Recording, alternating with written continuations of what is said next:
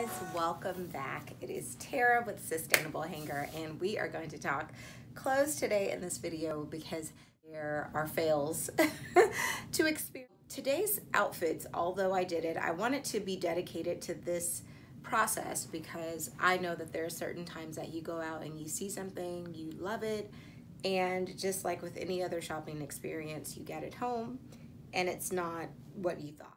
These were my selections for this $2 used day, albeit I wanted to change halfway, but I thought that I would carry you along this particular part of the journey. So it is purple, green, white, and a turtleneck, black. So, you know, pretty basic palette, just a lot of fun, a little bit of funk. And so that was that. The thing about this top is that it billows around the middle section, and my proportions are such that my waist is smaller in proportion to my hips and my bust, so probably not the most flattering. So that's why this one kind of gets a thumbs down for me. And the second look with this, I basically have the same palette. This one is a little bit more business casual, office appropriate. I have a blazer that, you know, you can slide over so that you're not bearing your back to your coworkers. I didn't want to put it on because it just wasn't flowing the right way. Like the proportions, there were too many lengths. The jacket was hitting at the hip. The shirt wasn't really tucked in. So it was bad. So I ended up just, you know, kind of giving a visual effect by toting it along, as you see here. All right, let's dive into this thigh-high gray tunic that I misled for a dress. I don't know if it was just in the moment and I was like, ooh, ribbed, cotton, gray, yes.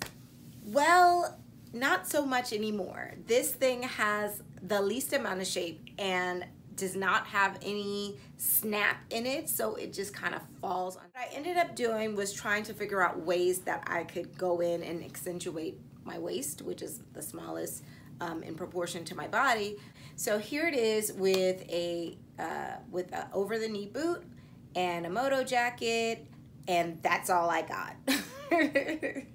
Look, with that same item, we have the gray tunic paired with a skinny legging, leather-like legging, and a tennis shoe. And this is definitely something that I would wear for an errand.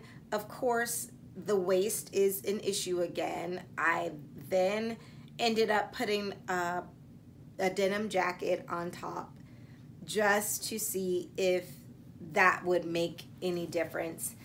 And I still kind of felt like meh about it. Finally, I got in the mirror and just started pulling up on that split and decided that I would tuck it at the top of my pants. So now it looks a little bit different. It doesn't have that thigh-high action. And by doing that, I actually kind of created the illusion of a cinch. And I threw on some mules with it, and I was literally done with this piece by that time. Guys, so that is going to wrap it up for me today. It's never a lose-lose. You can always donate it back to someone who might be able to fit it. If you do resell, you can always cart it out that way, or you gain the information that you need to make wiser choices in the future. So thank you guys so much for indulging me on this journey today. I look forward to seeing you all in the next video. Follow me on Instagram. Don't forget to like, share, and subscribe, and I'll see you next time. Thanks for watching.